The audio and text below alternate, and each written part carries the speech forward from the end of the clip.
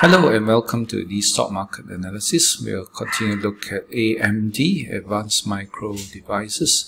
So yesterday we had a very nasty red bar, and in my previous analysis I mentioned that we are at the 50 MA, but I do not like the slope of how it corrects. So that might not be a very good setup for a 50 MA bounce. What I usually like is a break of a very nice downtrend line at the 50 MA, but it's curving like a crescent moon shape kind of correction as it goes to the 50 MA. And yesterday we have such a nasty red bar, and one wonders whether this support area might hold or not, because if this support area does not hold, there's a possibility that the stock might correct to the 200-day moving average, and that is not very good for those who are holding AMD. So the stock actually broke above this downtrend line, and the gap down below, the gap down 2 trading days ago was indication of more bearishness to come, and when it broke below this uptrend line, it had a nasty fall. Let's go to the 15-minute chart and we can see how the stock weaknesses when it dropped below the 200 MA, 50 MA and 20 MA. And after this bearish cross in the 15-minute chart, we see a waterfall cascade down all the way, and the whole market was selling off. So of course, naturally, many stocks will go down with it.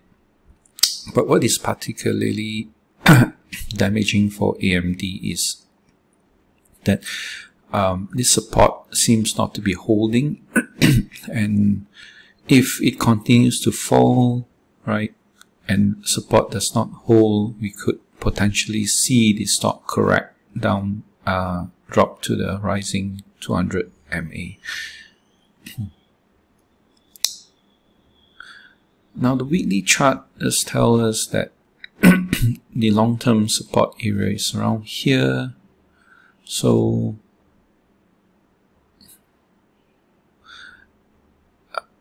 the support is here, so there might be some cushion around this area of 157. Yeah, about this area here.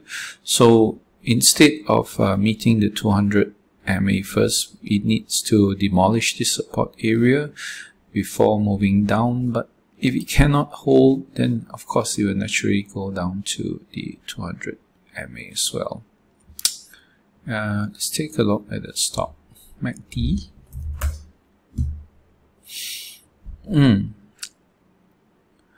Stock MACDs are not very good because, as I mentioned in my previous analysis, the slope of the stochastics was not nice. We want sharp V's in the stochastics, oversold here, but it's like a kind of a hockey stick kind of pattern, so it's not as strong as the straight down V-shape kind of stochastics. And